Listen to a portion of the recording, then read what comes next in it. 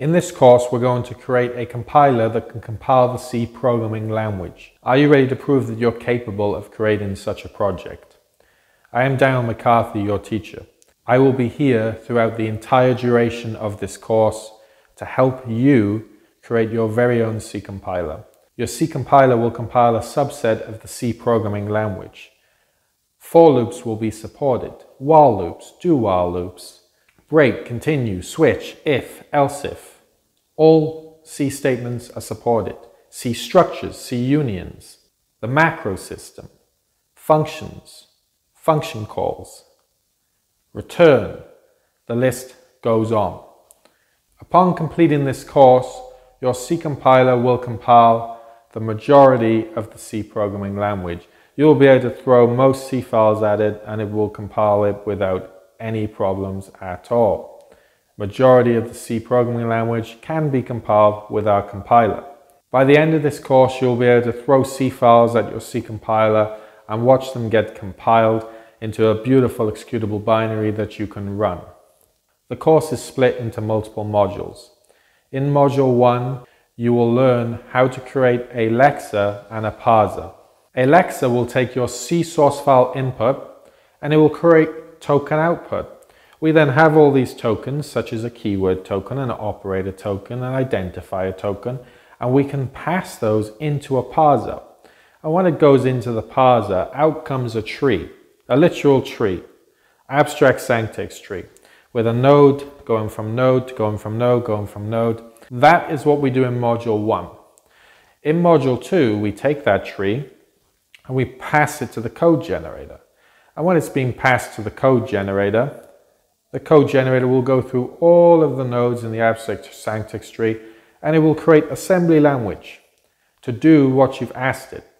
Okay? The assembly language will do what the C program says to do. Our code generator will output the assembly language that performs the same tasks as the source file input.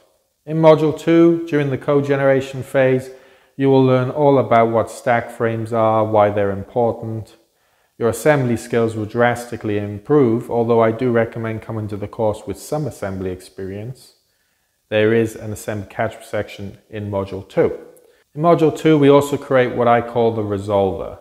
The resolver is responsible for taking an advanced expression and splitting it up into rules that the code generator can easily understand. I believe this is important because it takes away the responsibility from the code generator and abstracts out some of the more complicated logic. By the end of Module 2, you'll have a C compiler that can compile most C programs without problems, including pointers, structure pointers, function calls. It's able to call printf, it's able to call any C library function without any problems.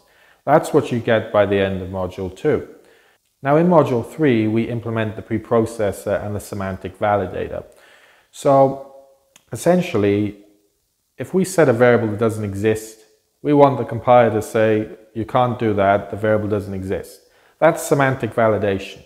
So our semantic validator will go through our tree and it will ensure that you're not doing anything silly like setting variables that don't exist, using structures that aren't declared, and so on. Now the preprocessor, which will also be done in Module 3, is responsible for the C macro system. So you know when you do hashtag define, hashtag include stdio.h, all of these are the responsibility of the macro system, okay, the preprocessor. So by the time you finish Module 3, your C compiler will essentially be able to run most C programs. You'll be able to throw all sorts of programs at it and it will be able to compile them with ease, without any problems. So these are the 3 modules in this course that will allow you to create your own C compiler. Start today.